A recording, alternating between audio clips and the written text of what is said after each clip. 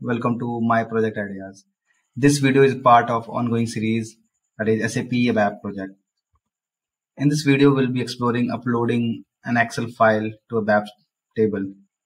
So it will require some prerequisite knowledge, that is ABAP classical report events, function modules, and the knowledge of ABAP table. So before we start learning about this program, you guys need to visit this blog. I will share the link in the description. So here it is explained exactly the flow of the program. That is, you will select an Excel file. The Excel file will be converted using a function module, and the file will be uploaded in the table.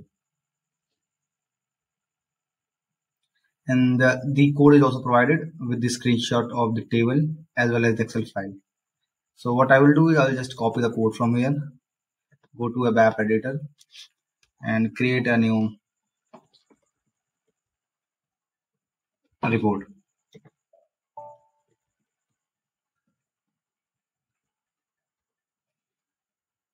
It will be executable program, saved in local object, fetch it out, check for errors,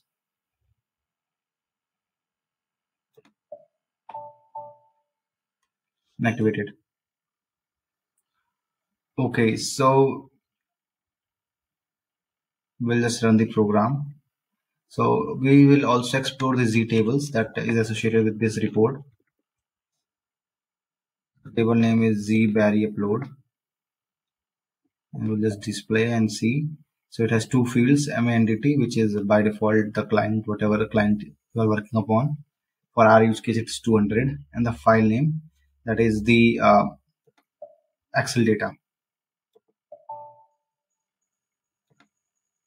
We'll also explore the files that we have.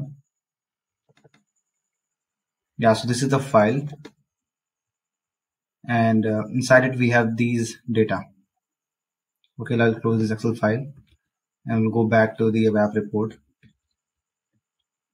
So I will try to execute this report. The only option I do see is something called P file. So I will just rename this to upload Excel file. Save and activate. Yeah, upload Excel file. So the file just shown a few minutes ago. I will be uploading the same file. So it was inside this blank work. This was a file. I'll click execute, allow, and give some time for the operation. Okay then. So I'll just go to table and run it. And here you see everything is uploaded, right? So all the data, including the header, is uploaded here. So I'll go back to the report. Okay, so let's discuss the program. So we have something called type pools, trucks, and the use case of this particular type pool is just for the function. So nothing to discuss in this regard. So if you will see, we have created a IT type here that was associated with the same data type and used it here in the function. So nothing to learn here. And then we have created the parameter which was used to fetch the file. And then we have this type, which is actually the copy or replica of what exactly we have declared in the Excel file. So it is the header of the Excel file.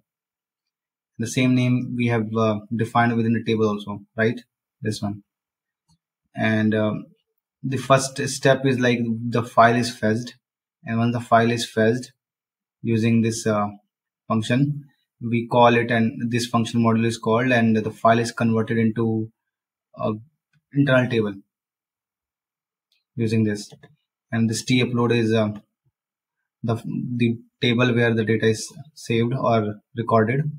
And once we get the data, we loop it out and push it into an internal table that is of our required data type, and just modify the table using the same internal table. This is the way that we actually extract Excel data into a web table. So it is a very simple and straightforward report. I hope it is helpful to you. Thank you very much.